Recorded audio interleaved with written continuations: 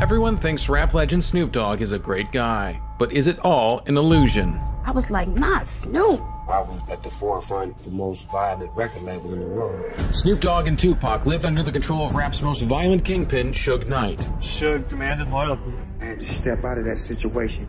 Shakur was shot 4 times in a car driven by Suge Knight. The type of relationship you only get that once in a lifetime. I have actual remorse. You were the only person that stood up to Suge Knight.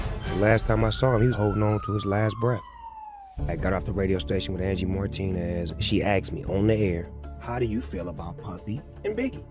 And I said what I felt. They're my homeboys, I love them. When I got back to the hotel, it was a whole nother atmosphere. So when we got on the plane to go back to LA the next day, Suge didn't let none of my security ride with me. I had to ride with him, his homies, and Pac.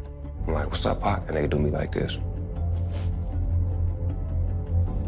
So I walked to the back of the plane, give me a blanket, grab me a knife and a fork, put the blanket over my nose right here, and ride like this the whole flight. Snoop was desperate to feel safe, but he'd been trapped in a life of violence and fear for years.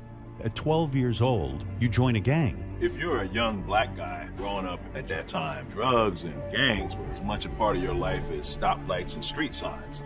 Were you ever afraid? I was always scared. A lot of times I got shot at. I had a gun in my possession and could have shot back, but I was too scared because I was so concerned with my life. It got to a point to where my mother kicked me out because she felt like I was bringing too much drama to her house. I had just turned 17. Jesus, and what do you do? It's not like you got somewhere to go. Where did you go? When Snoop met hip-hop CEO Suge Knight, he thought he'd finally found a way out. He was so honest, so real, so true, and so passionate about his artists, giving us direction, coaching us. And when Snoop bonded with rapper Tupac, it seemed like he'd found the family he always wanted. Fell in love with that. Me and him started hanging out, building a brotherhood with him. We represent both sides of the game, the calm one and the relentless one. So when actually I spoke to Suge and was like, we need to get him with us because he will make us better. And he gonna push me. We need his spirit here.